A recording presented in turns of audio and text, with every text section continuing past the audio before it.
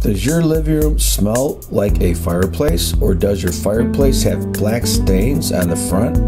Well, it may not necessarily be a closed damper or a chimney that's too short, or eddy currents because your trees are too tall over your house, or even blockage from, let's say, squirrels, animals, leaves, or let's say a failure of the fireplace flue liner.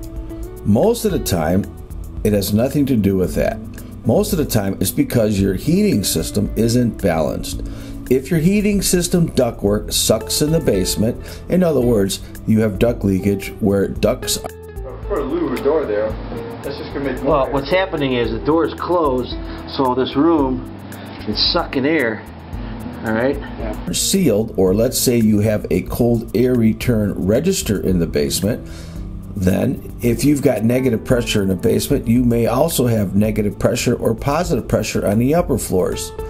What you can do is turn on your furnace, sit at the top of the steps, and feel the bottom of the door. And if you feel air getting sucked or blowing in and underneath that door, then you know that you have an unbalanced system. Well, let's go back up to the fireplace. In the living room or dining room or family room or wherever it's at, that room may very well be under negative pressure. The supply ducts might be blocked by furniture, or they may be closed, or the returns might be wide open, or the returns, there's too many of them. Yeah. So what ends up happening is that room becomes depressurized, or it sucks.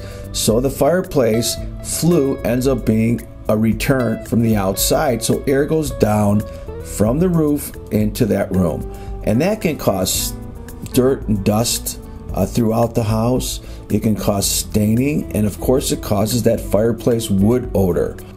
You need to find out if you have problems with balance. You want to make sure that you have positive pressure in that room with the fireplace. You can do this by trial and error, or you can contact an HVAC contractor to evaluate, or you can hire one of those energy auditors that have blower doors. And at that point, you could make repairs, and maybe the wood fireplace smoke might go away.